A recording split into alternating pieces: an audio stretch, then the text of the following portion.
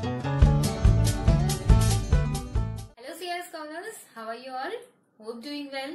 I Aarti Krishnani, an English educator from Countryside International School. I hope you are learning through our videos and using your time in productive work.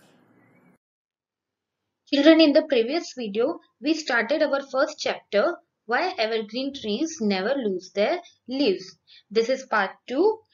Before we go further, let's recall the story quickly.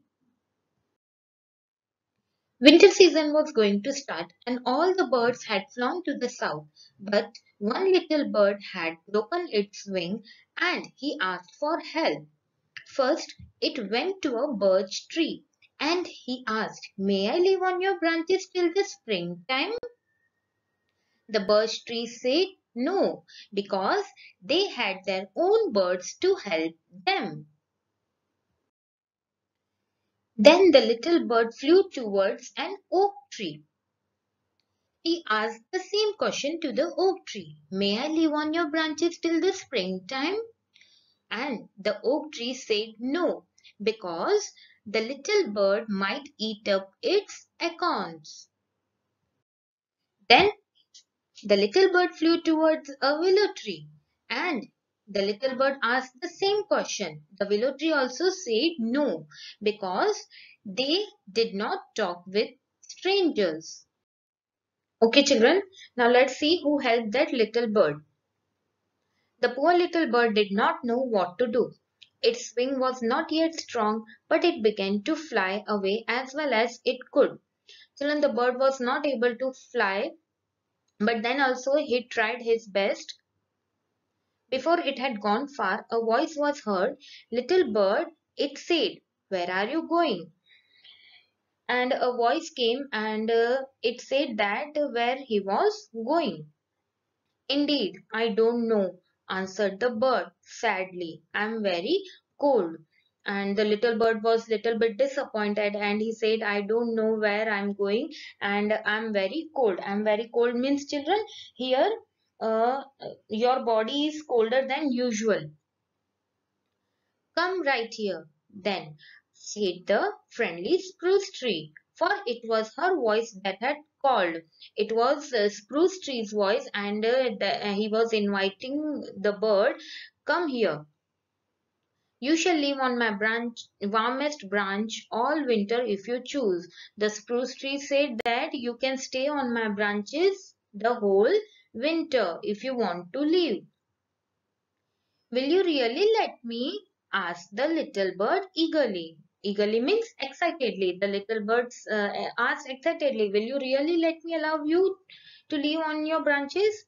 "Indeed, I will," answered the kind-hearted spruce tree. The spruce tree was very kind and he said that, "Yes, I will allow you to stay on my branches. If your friends have flown away, it is time for the trees to help you. Here is the branch where my leaves are the thickest and the softest." The spruce tree said that if you are separated from your friends, it is our duty. Our duty means it is tree's duty to give you shelter, to help you. And you can stay on my branches where my leaves are thickest and the softest. "My branches are not very thick," said the friendly pine tree, "but I am big and strong, and I can keep the north wind from you and the spruce." Now the pine tree said that, "I'm not very thick, but I'm big and strong, so that I can keep the north wind away from you and the spruce tree." "I can help too," said a little juniper tree. "I can give you berries all winter long, and every bird knows that juniper berries are good." Now the juniper tree said that, "I can provide you my berries. My berries are good. You can eat my berries the whole winter." So the spruce gave the lonely little bird a home, the pine kept the cold wind away from it, and the juniper gave it berries to eat. So children, all the three trees, the spruce tree, the pine tree and the juniper tree, they all helped that little bird, and they were giving the little bird a comfortable, a safety place. They were providing food and shelter to that little bird. The other three looked on and talked together wisely. All the other three trees, those who did not help that little bird, the birch tree and oak tree and the willow tree, they did not help, and they looked each other and they talked wisely. They said that I will not have strange birds on my boughs, said the birch. The birch said proudly that I won't allow any strange bird on my boughs. I shall not give my acorns away for anyone, said the oak. The oak tree said that he won't allow anybody to eat his acorns. I never have anything to do with strangers, said the willow. The willow tree said that he would not do anything for the strangers. And the three trees drew their leaves closely about them. Drew their leaves means they brought closely the leaves towards them. In the morning, all those shining green leaves lay on the ground, for a cold north wind had come in the night, and every leaf that it touched fell from the tree. Children, in the night, a cold north wind had come, and that wind had touched whichever leaf, that leaf had fallen on the ground. May I touch every leaf in the forest? Asked the north wind in its frolic. The north wind asked in its frolic. Frolic means in a playway manner. And he asked that, may I touch every leaf in the forest? No, said the Frost King. A king was there in the forest, the Frost King, who was the king of snow, and he said, no. The trees that had shown kindness to the little bird may keep their leaves. The king said that the trees, the whichever trees had helped that little bird, those who have showed kindness, they may keep their leaves. This is why the leaves of the spruce, the pine, and the juniper are always green. That's why, children, these trees never shed their leaves whole year, they remain green. Who is the author of the story? Florence Holbrook. So, children, what did you learn from this story? Be kind and help others in their difficult situations.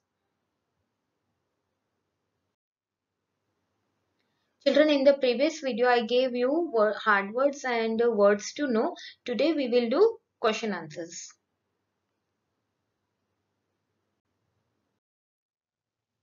Read the sentences and answer the questions. A. We of the great forest have our own birds to help. I can do nothing for you. Question number 1. Who said this and to whom? The birch tree said to the little bird. Question number 2. What had happened before this? The little bird had broken its wing and asked for help to the birch tree, and the birch tree refused to help. At that time, he spoke that line. Question number 3. What does this tell you about the speaker? Who is the speaker here, children? The birch tree. This tells that the speaker is proud. B. I can give you berries all winter long, and every bird knows that juniper berries are good. Question number 1. Who said this and to whom? The juniper tree said to the little bird. Question number 2. What would the listener do with the berries? Who is the listener here, children? The little bird. The listener would feed himself all winter long. Question number 3. What does this tell you about the speaker? Who is the speaker here, children? Who spoke that line? Juniper tree. This tells that the speaker is kind-hearted. Children, these are the few questions that I have discussed. I will be sending you notes of other question and answers. Please go through them and write it in a book. Thank you. I hope everybody is up to date with their homework so that when the school reopens, it will be easier for everybody to cope up with the studies.